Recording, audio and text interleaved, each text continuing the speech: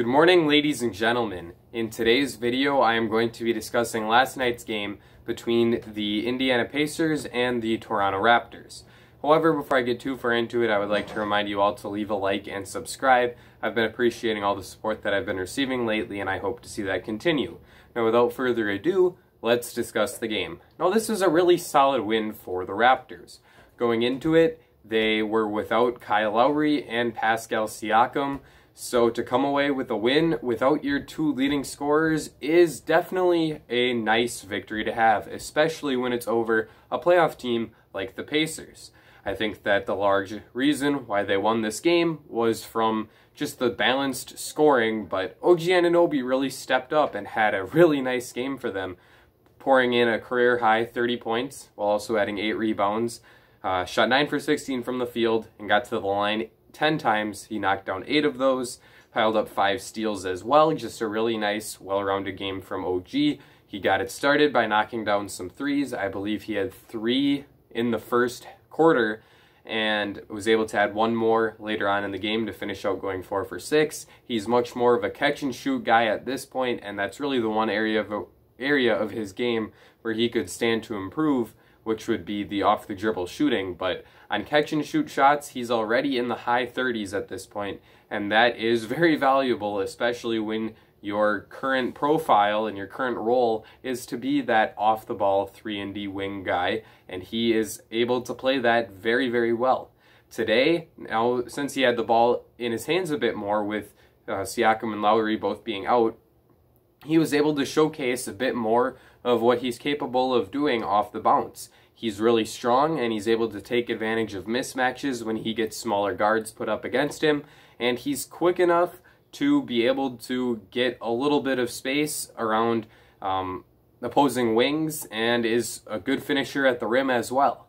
What he really needs to add in order to take that leap from being a role player to a all-star level guy is that jumper off the dribble that I was talking about before. That's a really important skill to have if you're going to be a high-level scorer, and that's the one thing that he really doesn't have in his bag yet on the offensive end of the floor. But he's also terrific defensively. As I said, he had 5 steals today, and he got them in a variety of ways. There was 1 or 2 where he dug down on Miles Turner in the post and was able to poke the ball away from him. He had a couple where he was jumping passing lanes and using his length to be disruptive in that category. And he also poked the ball away from the guy he was guarding individually as well. So just a really outstanding game from OG Anunoby. He really stepped it up in the absences of those 2 star players. And this was a really, really nice game for him. Fred VanVleet also stepped it up today, finishing with 21 points. He made all 4 of his 3-point attempts, and similar to Anunoby, played great defense, coming away with 3 steals. He was the man who was largely responsible for Malcolm Brogdon's poor game, as Brogdon was limited to 12 points on 5 for 22 shooting and 1 for 10 from 3, and a lot of that was because of the tenacious defense VanVleet was playing on him. He was forcing him left and not allowing him to get to that right side of the floor where he's so comfortable. He didn't let Brogdon get into a rhythm, which is a very important aspect of Malcolm's game, as he's much more of a rhythm player than he is just explosive guy. He wasn't able to get into that rhythm, and that limited how effective he was able to be. So great effort by VanVleet defensively. He was able to knock down shots on the offensive end, both off the dribble and off catch and shoots. Wasn't terrific inside the paint, as he went just 2 for 11 on 2s, but did just enough as a shooter and turned in a great defensive effort, and that was enough to get the Raptors the win today. Norman Powell was the 3rd 20-point scorer for the Raptors. He did some Norman Powell stuff, slashing, getting to the rim, and throwing down audacious dunks over opposing big men, as he has really grown into. He's one of the more underrated dunkers in my opinion, and it seems like every time I watch him, he puts somebody on a poster. Today, it was Miles Turner, although there was another time where he tried to put Turner on a poster and Turner ended up blocking his shot. But 20 points and 6 rebounds on 7 for 18 shooting is a solid performance from Norman, and they needed that kind of scoring output from him today in order for them to get this win. Chris Boucher was kind of the last guy who stood out a little bit. It wasn't his best game of the season. He wasn't playing at the high level he has in other games so far this year. But you can just tell how valuable he is to this team on the offensive glass and protecting the rim on the other end of the floor.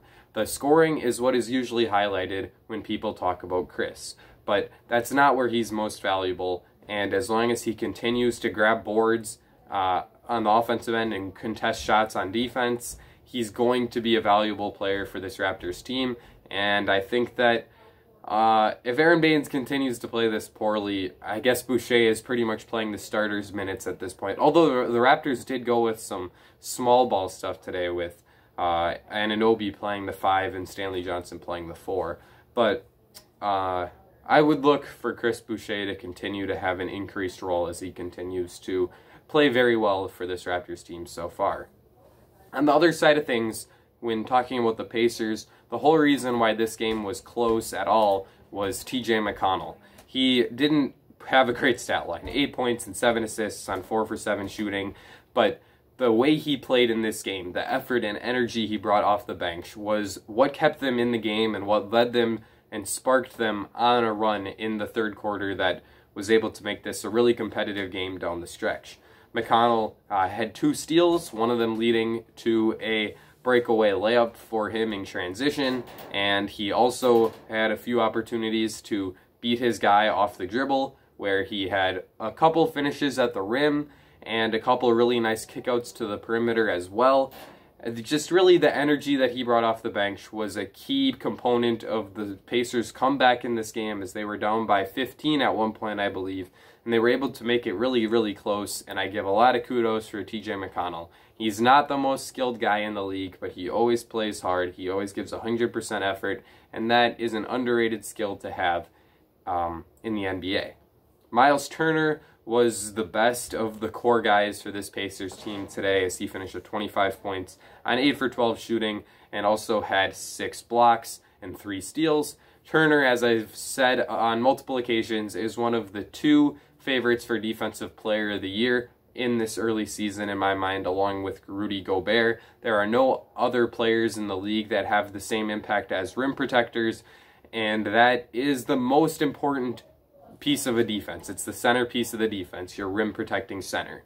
And nobody does it as well as Gobert and Turner. What Turner perhaps does a little bit better than Gobert, however, is get his hand in passing lanes to poke away steals. Gobert is great at it as well, but I've noticed it with Turner both in this game and in a game against the Warriors earlier this season that I watched start to finish. He's really able to put a lot of pressure on opposing guards as they drive into the rim, and he's quick enough recovering and has the necessary wingspan to knock away passes that aren't on target.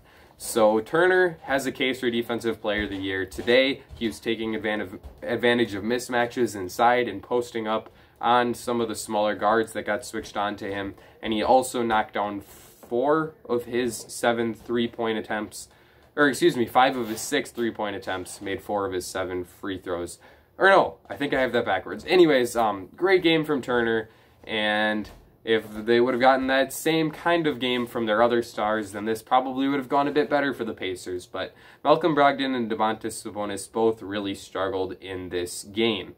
They combined for 22 points on 6 for 32 shooting, and 1 for 13 from 3. Sabonis got to the line 8 times, so he was still able to finish with a double-double, putting up 10 points and 19 rebounds, but he really struggled to get anything going offensively. His shots just weren't falling today, and that's why this Pacers team wasn't able to succeed. They rely a lot on Brogdon and Sabonis for their offensive output, especially with TJ Warren and I guess now Karis LeVert being out for extended periods of time, and they can't afford to have these guys play this poorly if they want to succeed.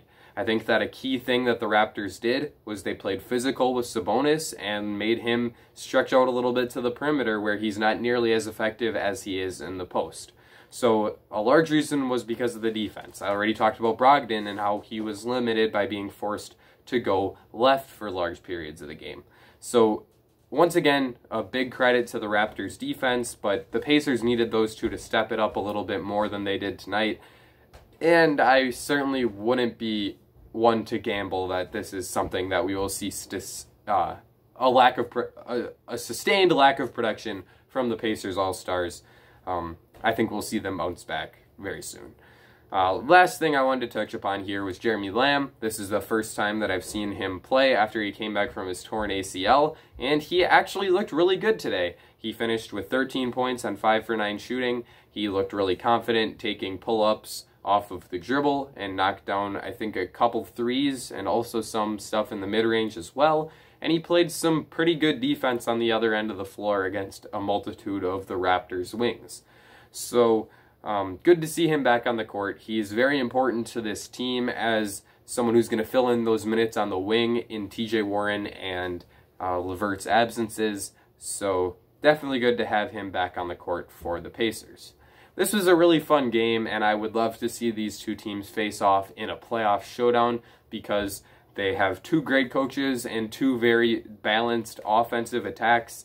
And I just think that it would be very entertaining to see them make adjustments and play out a full series against one another, especially at full strength, as both teams were without key players in this game.